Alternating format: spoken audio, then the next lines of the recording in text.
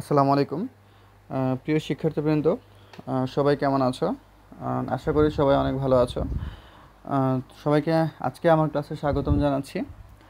তো আজকে আমি গত ক্লাসে তোমাদের গত ভিডিওতে অনুপাত ও সমানুপাত ও লাভ ক্ষতি এই অধ্যায়ের আমি কিছু তোমাদের বেসিক আলোচনা করেছিলাম। তো আজকে আমরা কিছু অঙ্ক করব। তো এখন আসলে তোমাদের বইয়ের 2.1 অনুশীলনীর যে প্রথম অঙ্ক, যেটা 1 নম্বর প্রশ্নটা। তো এখানে 1 নম্বর প্রশ্ন কী বলেছে, এখানে কতগুলো রাশি দেওয়া আছে, এই রাশিগুলোকে অনুপাতে প্রকাশ করতে বলেছে। তো প্রথমে আসো, এখানে প্রথম রাশি দেওয়া ছিল 7 সমস্ত 3/1। এটাকে যদি আমরা অপ্রকৃত ভগ্নাংশে প্রকাশ করি, তাহলে 7-এর সাথে 3 গুণ করবো, 3 7 21, আর একে কত হবে 22, তাহলে 22/3 হবে একটা ভগ্নাংশ। আর দ্বিতীয় রাশি দেওয়া ছিল 9 সমস্ত 5/2। এটাকে অপ্রকৃত করলে 5 রং 45 আর 2 47 হবে, নিচে 5 হবে। তাহলে এখন আসো প্রথম এবং দ্বিতীয় রাশির আমরা অনুপাত করব। তো প্রথম রাশি অনুপাত দ্বিতীয় রাশি আমরা এখানে হয়তো করলাম। তো এখন যেটা হলো, আমরা আগে যে অনুপাতগুলো শিখেছি কোনোটাতেই কিন্তু ভগ্নাংশ ছিল না, কিন্তু এই প্রশ্নটাতে ভগ্নাংশ আছে।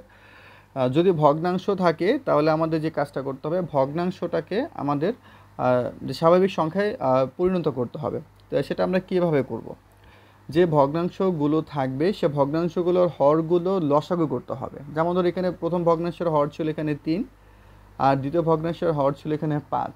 তাহলে আমরা যেটা করব, 3 এবং 5-এর লসাগু করব। তাহলে এমন 3 এবং 5 দুইটাই মৌলিক সংখ্যা, এটাকে অন্য কোনো সংখ্যা দিয়ে ভাগ যাচ্ছে না।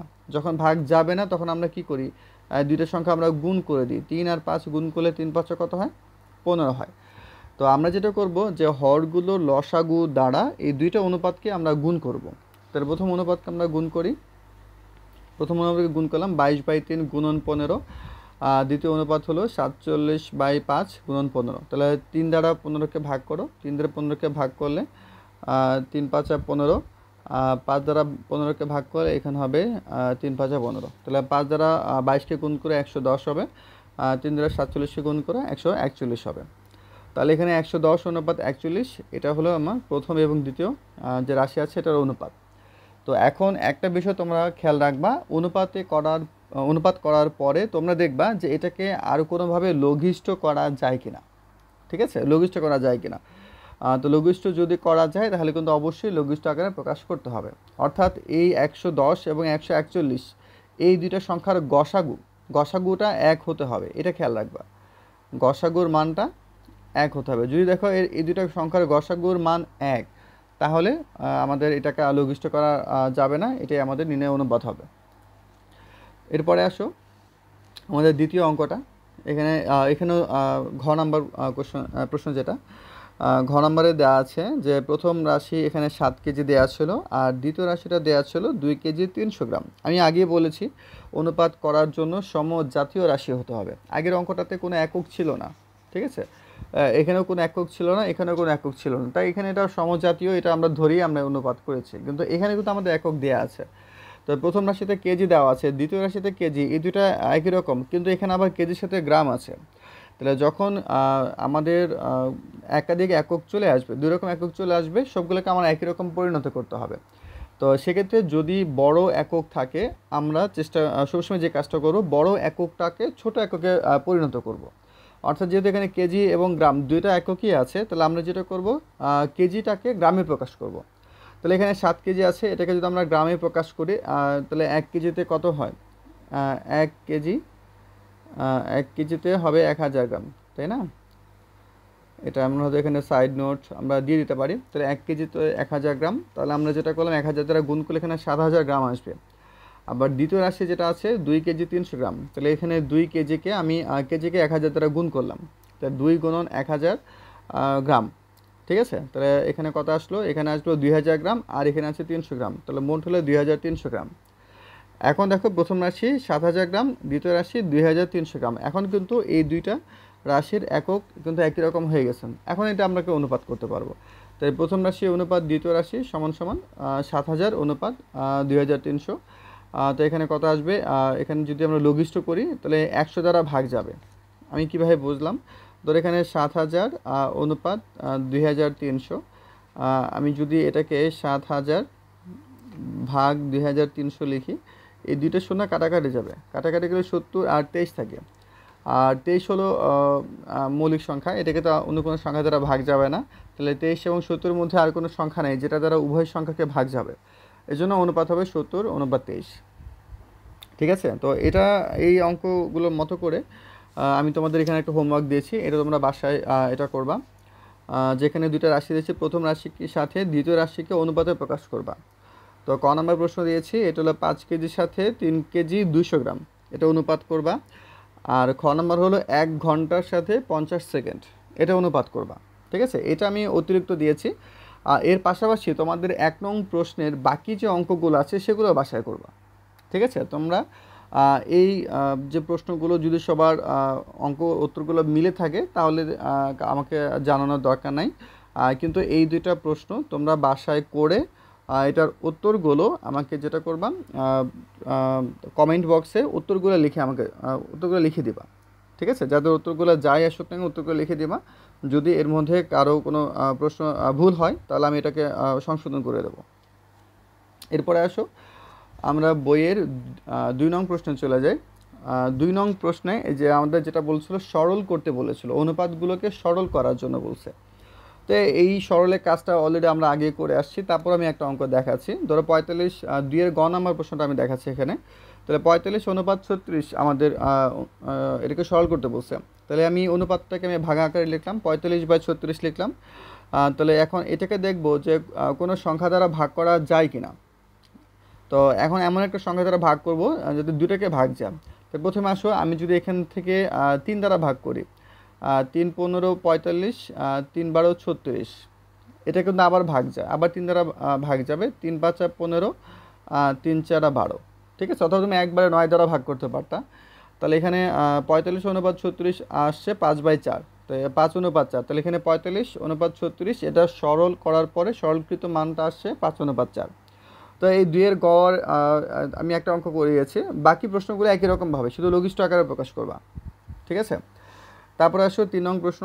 এখানে একটা অনুপাত দেওয়া আছে 2:3, আর এটার আরেকটা মান দেওয়া আছে 8 এখানে একটা খালি ঘর দেওয়া আছে।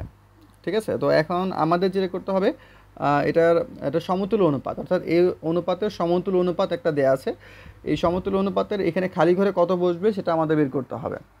তো সমতুল্য অনুপাত মানে হলো এই অনুপাত দুটো কিন্তু সমান হবে।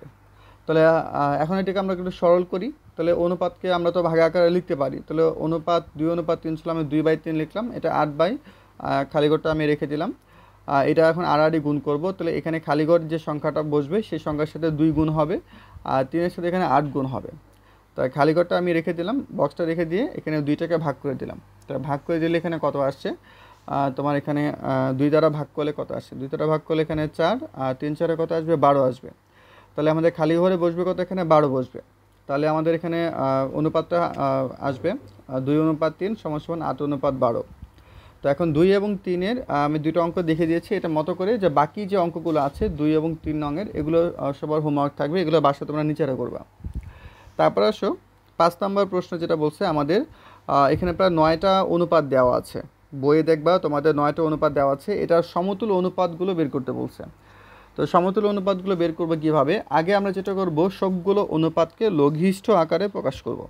তো প্রথমে দেখো এখানে দেওয়া আছে 12:18, এটাকে আমরা যদি ভগ্নাংশ আকারে লিখে 12/18, এটাকে আমি যদি ভাগ করি 6 দিয়ে ভাগ যাবে, 6 দুগুণে 12, 3×6=18, বা 2/3 আসে, তো এটাকে আমরা 2:3 লিখতে পারি। আবার 6:18 ছিল, এটাকে আমি ভগ্নাংশ আকারে লিখে 6/18, লঘিষ্ঠ আকারে প্রকাশ করলে 6 দ্বারা ভাগ যাবে, 6 × 6, 3×6=18, তাহলে 1/3 হবে, এটাকে আমি 1:3 লিখতে পারি। তারপর আসো 15:10, এটাকে আমরা 15/10 লিখে আমি 5 দ্বারা ভাগ করব, 5 দ্বারা ভাগ করলে 3×5=15, 5 দুগুণে 10, তাই এখানে 3:2 হবে। তারপর আসো 3:2 ছিল, এটাকে ভগ্নাংশ আকারে 3/2 লিখলাম, কিন্তু 3 এবং 2কে কোনো সংখ্যা দ্বারা ভাগ করা যাবে না, যেহেতু ভাগ করা যাবে না এটা যা ছিল তাই থাকবে, 3:2 থাকবে। তারপর আসো এখানে 6:9, তো 6:9কে ভগ্নাংশ 6/9 লিখলাম, লঘিষ্ঠ আকারে প্রকাশ করার পরে 2/3 আসছে, এটাকে 3 দ্বারা ভাগ যাবে, 3 দুগুণে 6, 3×3 = 9, তাহলে 2:3 আসবে এটা। আচ্ছা, এখানে হলো 5 অনুপাত। তারপর আসো 2:3 দেওয়া ছিল, এটা ভগ্নাংশ আকারে লেখার পর এখানে আর কোনো ভাগ যাবে না কোনো সংখ্যা দিয়ে, তাহলে 2/3ই থাকবে। এটা 1/3 ছিল, এটাকেও আমি ভগ্নাংশ আকারে লিখলাম, এখানেও কোনো কিছু ভাগ যাবে না, তাহলে 1/3 থাকবে। 2/6 ছিল, এটাকে 2/6 লিখলাম। এটাকে যদি আমরা ভাগ করি 2 দ্বারা, 2 একে 2, 3 দুগুণে 6, তাহলে এখানে 1/3 হবে, তাহলে এখানে 1/3 হবে। 12/18, এটাকে আমরা 3/2 লিখতে পারি, তাহলে এখানে 3/2 আসবে।